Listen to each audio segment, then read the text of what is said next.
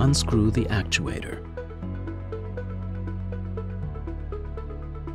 To accomplish this, undo the actuator by turning the hexagonal point on the actuator cover anti-clockwise, using an appropriate tool, and then remove the actuator.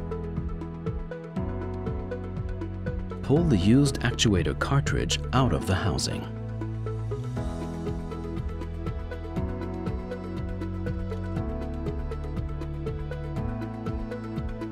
Push the new actuator cartridge into the housing and press it in with both hands until it engages with a small click. Now the actuator can be refitted to the valve body.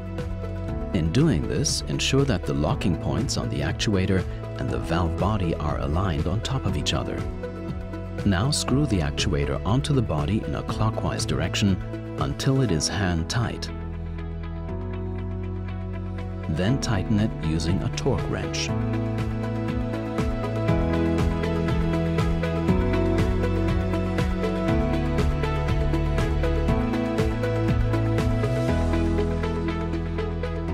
After connecting the control air, the valve is once again ready for operation. Changing the cartridge on the GEMÜ F40 filling valve is complete.